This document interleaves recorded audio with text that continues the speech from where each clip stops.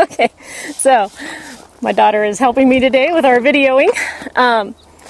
But what I wanted to do today is requested that I do a video on saddling. So I wanted to show you guys as much as I could as far as I know about saddling. This is my mare Surrender here, about 21 years old. She should stand here pretty good for me. But I used not too short of a horse on purpose. I want to show you guys that even with a big saddle, when you get the idea of it, it's not hard to put on a saddle. But anyway, first thing that you want to do when you're going to saddle is you want to get a brush. I see a lot of people, they don't brush their horses first.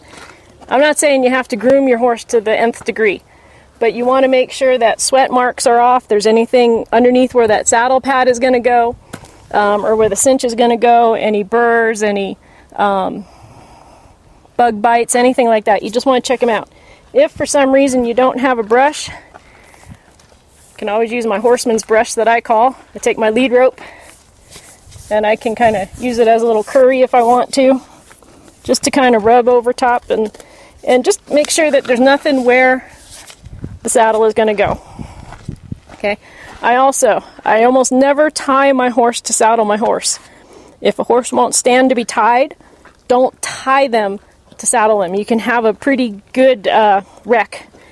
If they stand really well and you have to tie them because you're somewhere where something might happen, then you can tie them. But don't tie them in order to be able to saddle them. My daughter's getting attacked by bugs back there. Okay, so they should learn how to ground tie, and ground tie just comes from repetition of working their feet and getting them good. Now what I use first, I use a Dixie Midnight pad underneath. This is kind of an interesting little deal. It lets the sweat roll off. These flies are bad today.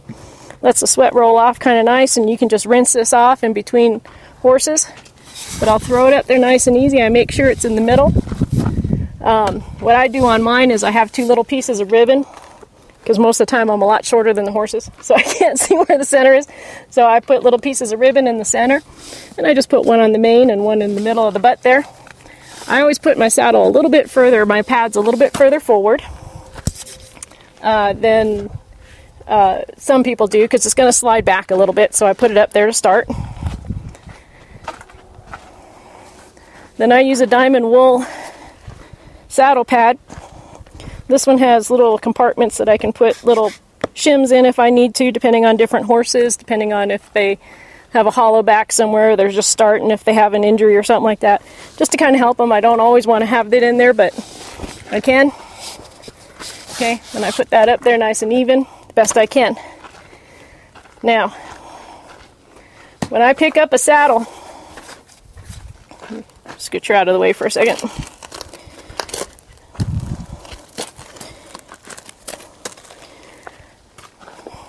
This saddle's about 54 pounds. Okay, it's not hard to deal with a saddle. When you grab the cantle, hopefully you have a Cheyenne roll, because those Cheyenne rolls are lifesavers. Grab the Cheyenne roll and you grab up here.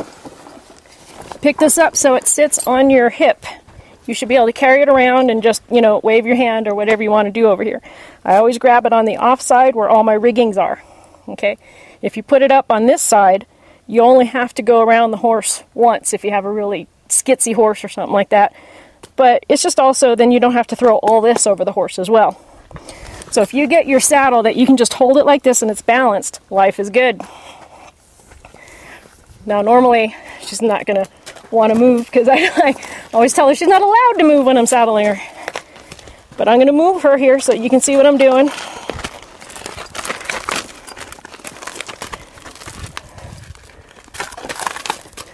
Okay, a little downhill, but that's all right. Rearrange that. Now, you can see she's tall. I'm not. I'm going to run out of reach, but it's not strength that gets it up here. Okay, I put this hand here, this hand here. I stand at her shoulder, come back here, I swing it up, get it hung up on my phone, and just toss it up there nice and easy. Okay, once it's up there, so it's just, you bring it back, and you just swing it on up. Now again, I ran out of reach, and then you just can set it up there the rest of the way. If it's a smaller horse, it just lays across real nice. So you don't stand here and heave it up there, okay? It just swings up real nice and easy. Every single horse, every single time, it doesn't matter if it's my horse, a different horse, whatever, I go through this checklist, and if you always do it, you won't fail. I'll grab a hold of the D-ring here, and then I'll lift up that saddle pad underneath there. I always run my hand underneath the saddle and make sure that the saddle is in the right place. You don't want to have it digging in right behind the shoulder or anything else. Every single time, your horse is going to change in their muscles and stuff like that over time. The saddle's going to fit different. Just get in the habit of, I'll pick up this D-ring, make sure that saddle pad is up in the gullet there, slide my hand in there, make sure it's good. Okay? And then I'm going to do, again, normally I'm not going to turn her around, but for this I will. On this side, make sure all the pieces are out, all the leather straps are out, make sure my hobbles are out, my back cinch is out, my front cinch is out, they let it go. And I pick it up, and I push it up in there, and then I run my hand underneath there. Make sure I have plenty of room, okay? Make sure everything's level and balanced. On the back of the horse,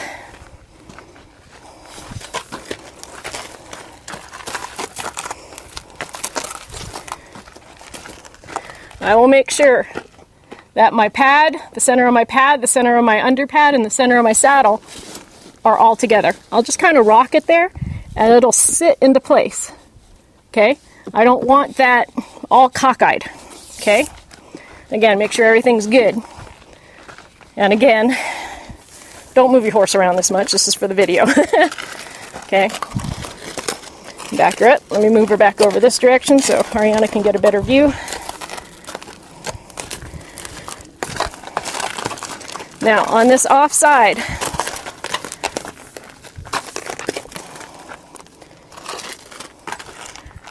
when I do a lot of colt starting, and I'll set my saddle up on its horn on the ground when I'm saddling and unsaddling, saddling and unsaddling, if I put it in my truck or whatever, I take my back ties and I run it through my breast collar and through my lariat. Okay, and I'll show you this when I take it off. But this way, if I set it down on its end, everything doesn't fall over. It doesn't all fall forward. So first thing I do is I untie this. Okay, again, make sure everything's in good position. Undo this, and I'll show you how to do that up close when we're done. Lay them down nice and neat. Okay, make sure it's good, lined up. Make sure this is the right size for her. Check that saddle pad again because I was having her move around. Okay, everything's good and nice and neat. Then we go to the other side. Now, you want to have these front feet relatively even when you go to cinch. If this leg is really back or really forward, you can cause all sorts of wrinkles, or you can get the cinch in the wrong spot, so I leave it there. This is your lifeline. If anything happens to this latigo, you could get in trouble because it breaks and stuff like that. You want to never have this touch the ground. You'll see people, they'll pull it out, they'll throw it on the ground, they'll walk away, the horse steps on that, whatever else. It weakens it. This always stays up. Okay? You have it nice and tied. When you're ready to cinch, you just undo that first part and let it hang there. Okay? Nice and simple. You reach under and grab the cinch. Hold it up there. This goes through there, slides out, then we pull up and down. Up on this, down on this. This goes back through again. If you have a colt, you don't make it tight until you're ready, because that's when they're going to have a problem. She's not a colt. But 3 times. You want 3 layers. Again, this is your lifeline. So you have 1 layer, 2 layer, 3 layer. It'll help prevent it from slipping. Okay? When you want to tighten this up, this hand, this way. The side of my hand facing her, and here. I'm going to use my body weight, kind of just push down. My left hand is going to grab this outside piece and lift up. And then it's just nice and easy, nice and smooth. If I start pulling on it, I can start pulling that saddle off. Then you get on, the saddle's all crooked. You can upset your horse. You can do all sorts of stuff, okay? So nice and easy. It's already getting tight. But grab here, here, lift with the left, down with the right. Okay, pretty simple. Back cinch. Now let's drive, oops, might not have it down low enough over there. This drives me nuts. When people put on a back cinch, they'll have it hanging down really far. She goes to flick a fly, she gets that hind foot up in there. If your horse survives, good luck. You want the back cinch to do something, or don't have it do anything at all. I also have a cinch hobble, and I like my back cinch to kind of go on an angle forward. I don't want it in the soft of their belly. This is helping support the saddle from flipping up and doing different things if you're roping. So you put it on the soft of their belly, it's going to be more irritating. If you put it over where you know, the rib cage and stuff is, life is good. You want it snug, but you don't have to cut them in two. Okay? Nice and easy. This will be longer on the other side, but that's okay. All right? Breast collar. Depending on the type of breast collar, depends on how this is going to be. I'm going to undo this. You don't have to walk all over the place. If you saw, other than the fact I had to move her, I dropped everything on one side, and then I could buckle everything on this side. I don't have to go back and forth. I grab a hold of this, pull it over top. It's right there. Snap it in. You want to make sure that this part is up above. People, you'll see they'll have the breast collar way down there, and then it inhibits where the horse is going to be able to go to. Or they have it way up high. You know, you just want it where this is freedom of the shoulder. It's going to prevent the saddle from moving and doing other stuff. Your centerpiece here.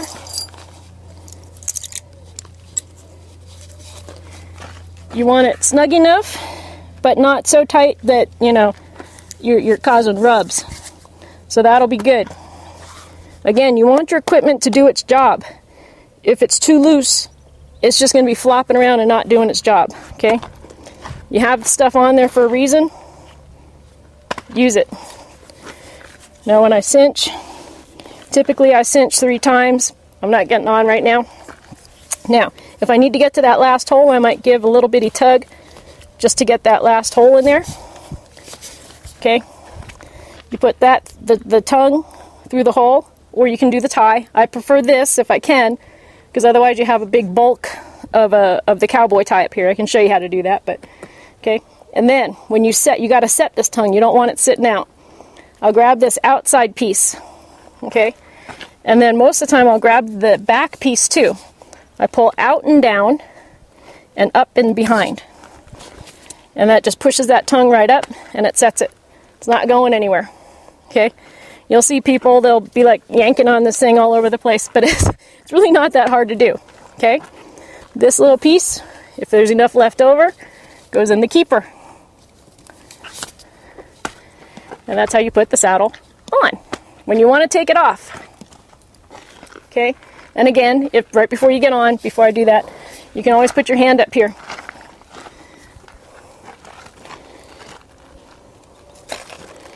You want to make sure that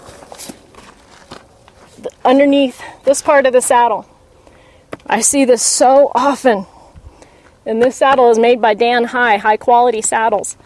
He does an awesome job on this. Fits all sorts of horses, but right underneath here on a lot of the machine made or generic made saddles, that part right there digs in right behind that shoulder. You want to make darn sure that that is not pushing in there and inhibiting the shoulder from moving. So I'll put my hand up in there. If I don't have clearance, I need a different saddle, or I need to do something different. I should be able to even back my horse or walk my horse, and that shoulder blade there should pass underneath the saddle without any problem. You also want to get up underneath this part, underneath, all the way under. Okay, make sure that this part of the saddle, let me pull up.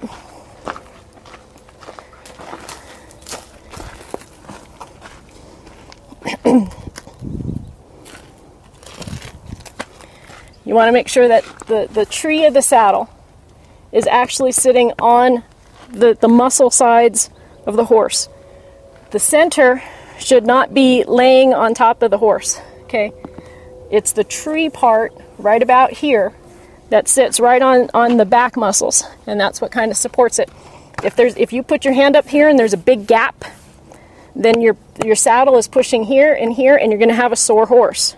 It needs to be supported here, not here and here. So your hand should slide underneath here, your hand should slide underneath here, and not there.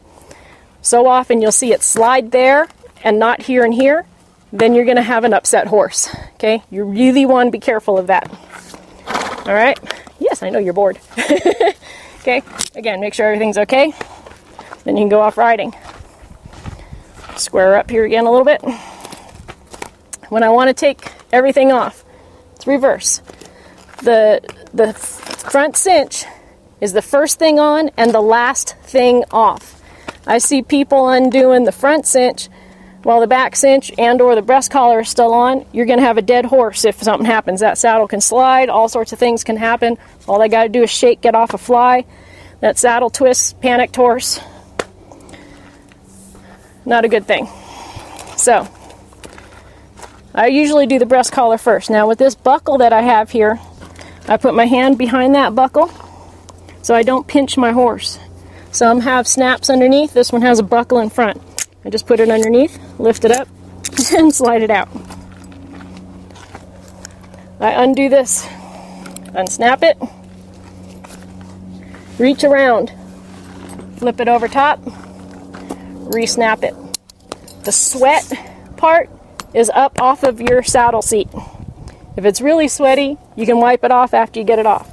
Taking off the back cinch, same thing. Lift up. Don't be rude to your horse. Don't be like yanking on him trying to get this stuff done. Front cinch, same thing. You'll see people, pulling on this thing to try and get it done. Sorry. I'll grab a hold of the back, and I'll grab a hold of the front. I pull down behind and up in front, opposite of what I did to put it on, and that tongue comes right on out. Okay? I'll put my hand behind this first one, grab a hold behind on the last one, lift up behind and down in front. Okay, sometimes these get kind of sticky from sweat or whatever. You can put a little baby powder on this. Don't put it all over your saddle, but if you need to get a little smooth on that, I usually don't, but again, up behind, down in front. This does not touch the ground. As this comes out, this comes back behind itself. Okay? This part behind tucks back up in through there. Pull this forward, make your little bunny ears, okay? Get it all nice and neat. This part, I usually flip it around, pull it back behind itself, tighten it up. Now it's all nice and neat there. It won't go anywhere. You can do whatever tie you want there. I just make it simple. So if I have a young colt, I can be holding on to the colt and I can undo this at the same time. Okay, make sure it's all nice and neat. Now, this is the part where everybody has problems with. See if Ariana can get a good picture of this. Get all this stuff out of the way. Let's see, that way. The back cinch and the front cinch. This is going to work just like your belt buckle. If you think about your belt buckle, okay, when you do a belt, it comes up from behind, through, in, and that way. Okay, comes up from behind, through, and in the hole. This, you put the back cinch over the tongue of the front cinch, and forget about the back cinch. Okay, if you have one of those smart cinch things, you don't have a lot of room, it makes it a little bit harder because it's a little tiny tongue, but you can still do it. Okay, so this is going to look just like this. You're concentrating on the tongue of the main cinch, the front cinch, and this part. The back cinch just sits over top of it. Now, see if Ariana can get a picture of this. You need me to move this way, maybe?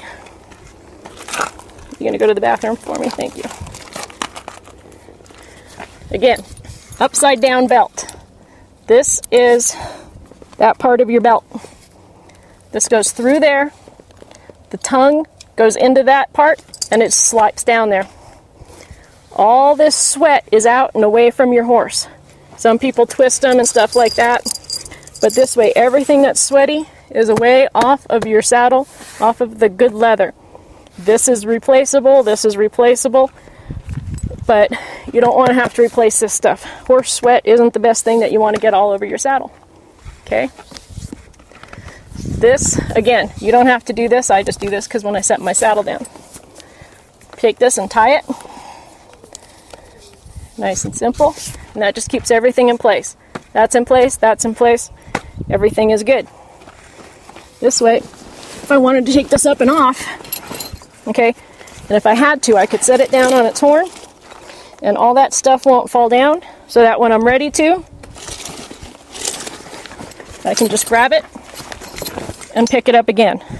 If I don't have this tied, everything falls forward and I'm searching for stuff. And here I am, ready to put it on the next horse. Okay? So what I do now, put it on the stand. Oh, and I'll tell you one other thing too that I see people do quite often. Well, first of all, when I put my saddle pads away, I turn them upside down and I put them over top of the saddle this way. Not on top of the saddle that way, but this way, so the sweat again is out. When you have the Dixie Midnight pad, you shouldn't have any sweat on your main pad. But the one thing you want to pay attention to,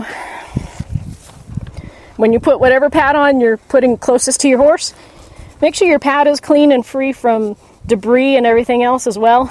I've seen people put the saddle pad, lots of times actually, put it on and they have pieces of hay or dirt because they threw this thing down on the ground and now has rocks, and then they put it up on the horse and they wonder why their horse is dancing around. You walk around with pebbles in your shoe with somebody standing on you. So make sure that that is free and clear. Okay? And that is basically it. You want to have everything systematic. So I can show you here when you're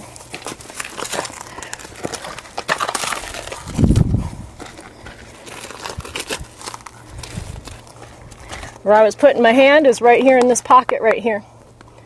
When I put my hand underneath there and the saddle's over top, I want to make sure that where this shoulder moves, that the saddle has clearance. The saddle should sit up here so that shoulder can slide.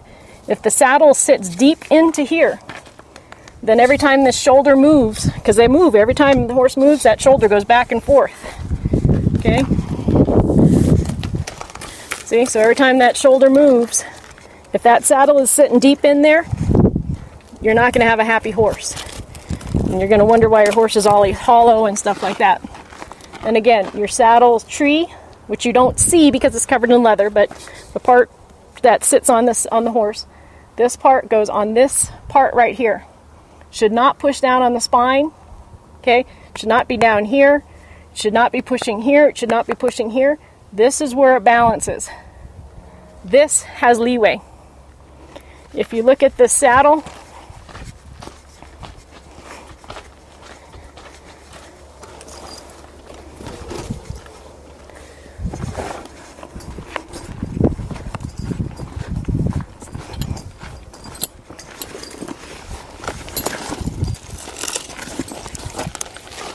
okay. If you look at the saddle in the front here, it flares out really good. So this part here is what sits on the muscles of your horse. This part flares out. And then Dan also puts a really nice flare on the back here. So a lot of times people say, well, the back of the saddle is not on the horse, but he purposely lifts this part of the saddle up so it's not rubbing the horse back here. But this part is on the horse. This isn't, and that isn't. That's a nice flare. You'll see a lot of the saddles, they have like a big hump right here. And that is what digs into here and hurts your horse. Every horse is built different, but you know, a good quality saddle always helps. Some horses can just fit a good saddle no matter what you do. So anyway, hope that helps a little bit, answers any questions. If anybody has anything anything else that they request that they want to see or have answered, just let me know. And that should be just about as much detail as you need about saddling. Thank you very much, and talk to you next time.